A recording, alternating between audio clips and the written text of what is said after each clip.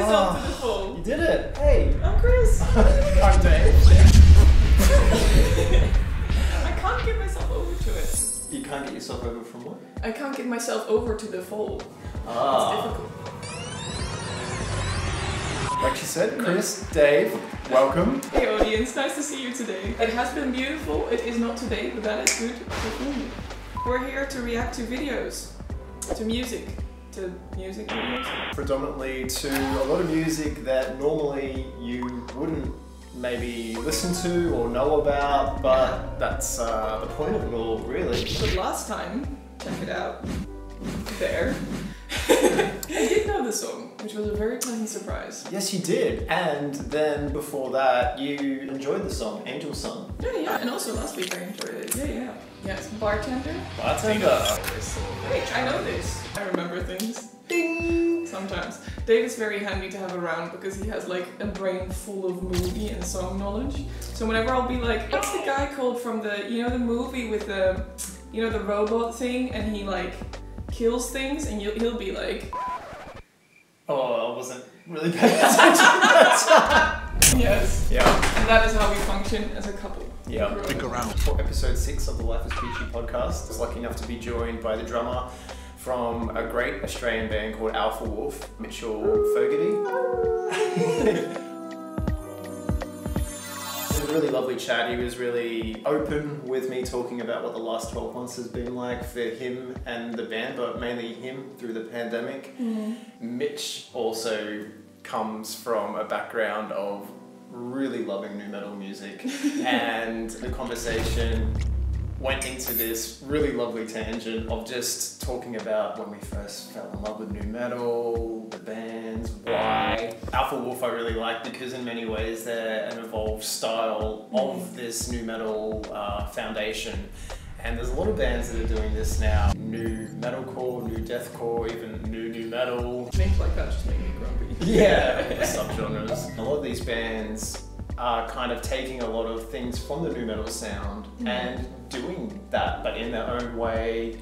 Well, and it's a 20-year cycle, isn't it? yeah, it's really and it is happening about that now, exactly. Yeah, Like we're lots. waving the nu metal flag. Yeah. I love to talk about this stuff, you know that, and it was great to be able to bounce back with someone about it also. And I was thinking, you know what, let's do something a little bit different today. Let's play something inspired from the podcast episode. I am talking about bands and vocalists that really were such a big inspiration to me because, believe it or not, back in the day, one of my earlier dreams was, you know this, to be in a band, to be in a nu metal band.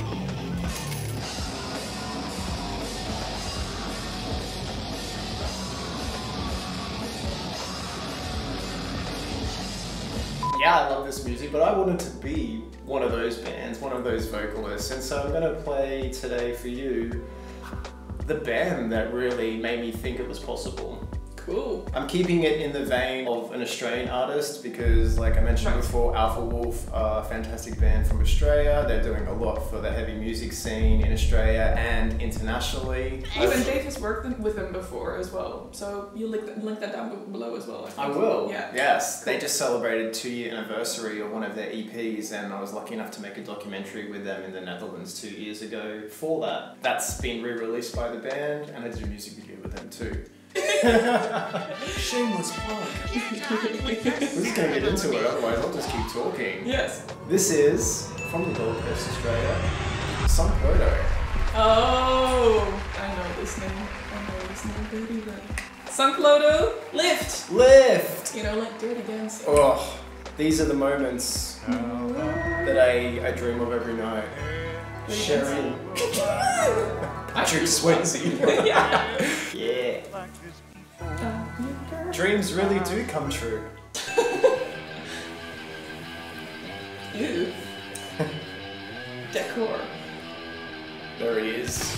There he is. Jason Brown. That's his name? That's like the John Smith of Australia. Yes. He represented by Australia at least. Oh, they're babies. Look at them. They're kids. They are kids.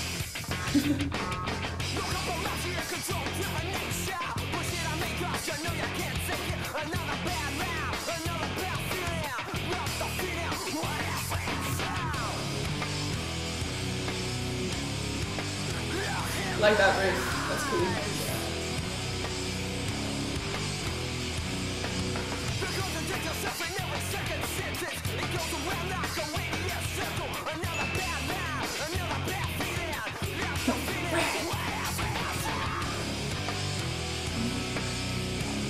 I wanted to be the singer so badly. I get that, it's pretty cool.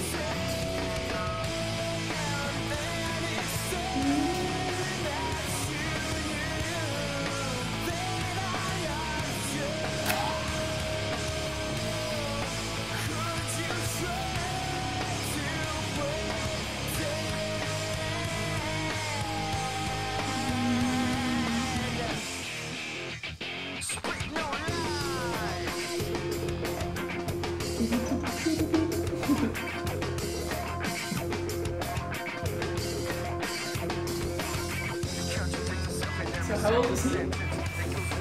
I think around this time he was 16. Okay.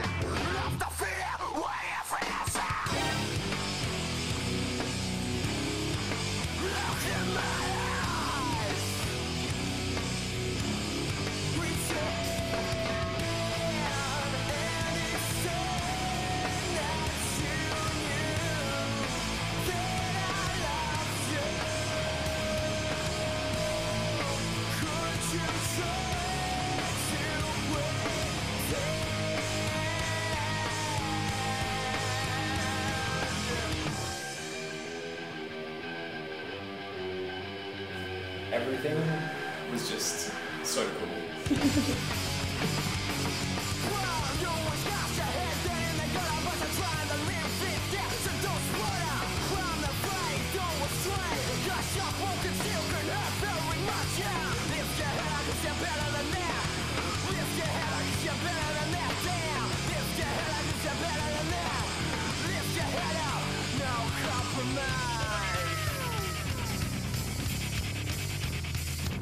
Yeah.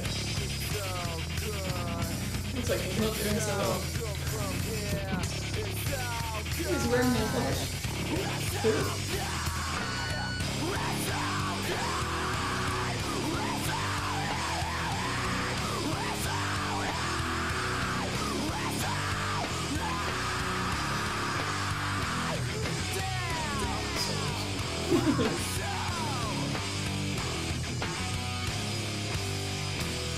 It just sounds like it would hurt your throat.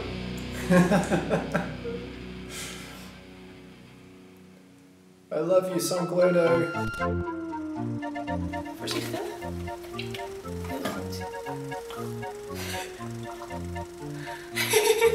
He is really cute. You want the other one? Okay. This is Pear. And he's wonderful. Hey! That's like a charm. Every time! Every time. Okay, I don't actually remember the exact moment I came across Sunk Loto. Okay. But I will forever remember what it did for me. Coming across the first EP they released, which was called Society Anxiety, and finding out that they were aged between 14 to 18, they got signed to Sony Music, and all of a sudden they were this nationwide band. And I remember thinking, if they can do it, I can do it. And it was so inspiring. My best friends, we put together a nu metal band, and Sunk Loto were my biggest inspiration, and then from there many other bands then fell into place to inspire me also. My band's first ever gig was at a local festival in the area I'm from. We played on the same bill as Sunk Loto. They headlined the festival and we opened one of the tents at the festival, and I just remember thinking that was enough. Yeah. Like, it was so cool to be on the same poster as Sunk Loto. And then for years and years I would see Sunk Loto play live in Brisbane all the time. It was amazing. That band changed my life. It's so cool because, like, often when we talk about your childhood, it seems like you really had a lot of feelings of possibilities for you. that if you tried it, you could just try it. There might have been doubts, but like you really sound as if like that was the general feeling of your childhood. I could just try it. Yeah. And that's how you've always approached your work as well, like your video work, and that's even the really cool. podcast, that's kind of how that happened too. Yeah, and this, I guess. I learned a lot from that. And I think that's really, really inspiring. Mario? Yeah, because you have a moustache. So it's really unique to me, and we have squirrels, all that kind of jazz. It's cool. I'm looking at the planties outside and I'm so happy because it looks so happy. I did this. Okay, I'll put the shovel away. Oh no. Today is a comedy of errors. I just really wanted to do it, and I wanted to express myself through writing lyrics and having fun with my friends, and a lot of the time our crowd was just mates from school, and that was enough. And you were saying they look so young, because for me, when I watch it back now, they get younger and younger, but at the time... They were you. Yeah, they were me, or everyone just seemed older. They were my age, but I was like, whoa, looking up to them. So wise, so seasoned, so inspiring. Yeah, that's cool. Yeah. What do you think of it?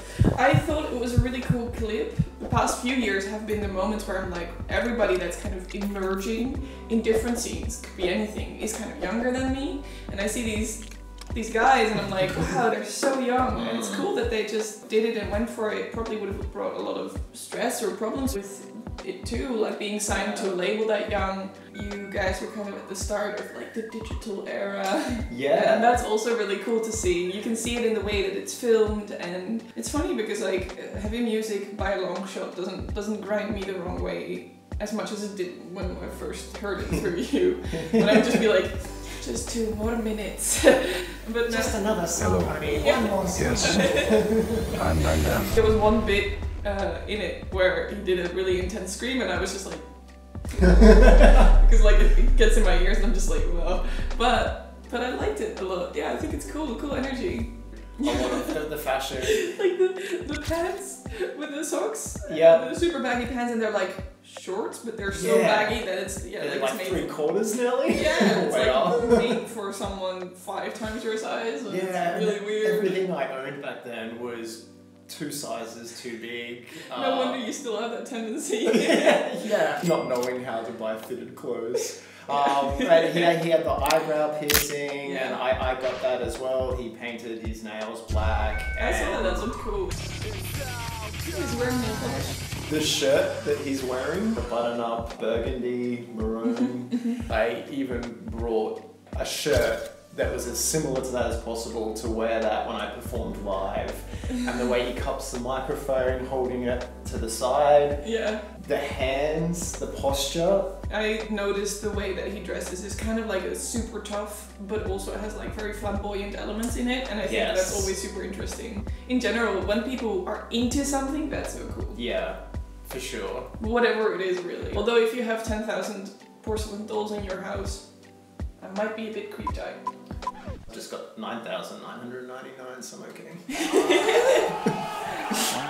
What would Chris do? Okay, 3, 2, 1. What would you wear if you were into nu metal? Oh boy. What would Chris do?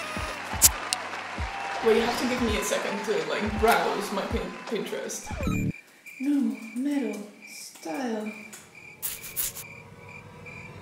Hey, Kitty. Kitty. Is that Kitty? That's Kitty. Yeah. That's cool. Ooh, I like that. I'll make a little board for you.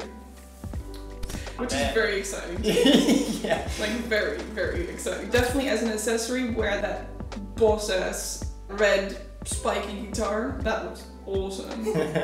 Great. I would definitely also have my hair dyed red. Ooh, I like this. Dyed red. Oh, so she's bass player from Cold Chamber.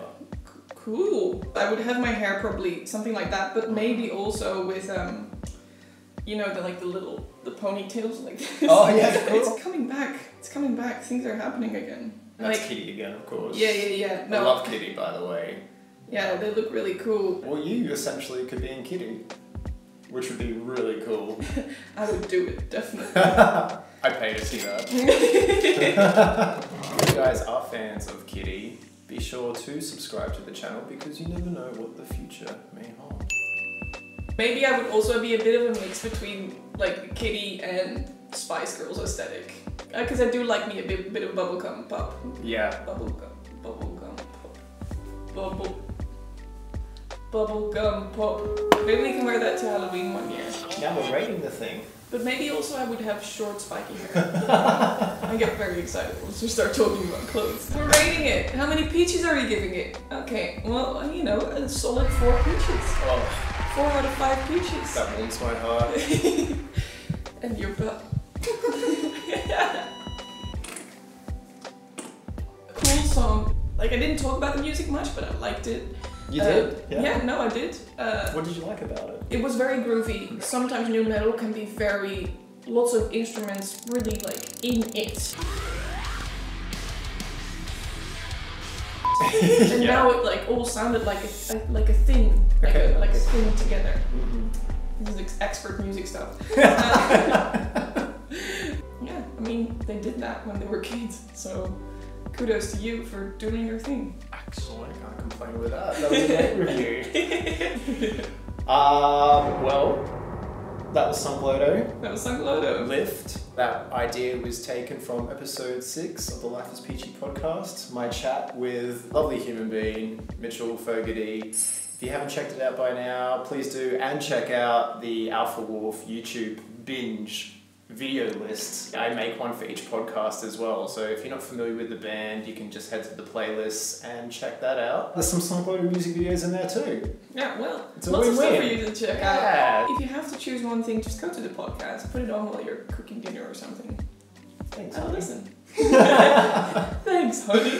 Yeah. Now back to the kitchen you go. Yeah. Speaking of kitchen.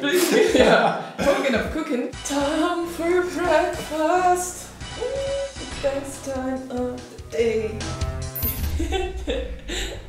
Well, as always, it was lovely Lovely hanging out with hanging you, watching new metal. Oh, that guy can't complain, can he? No, no. Dream come true. Dreams can come true.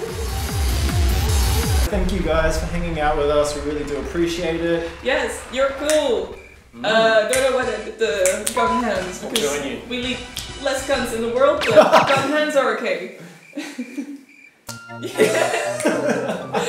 Until next time, guys, take care.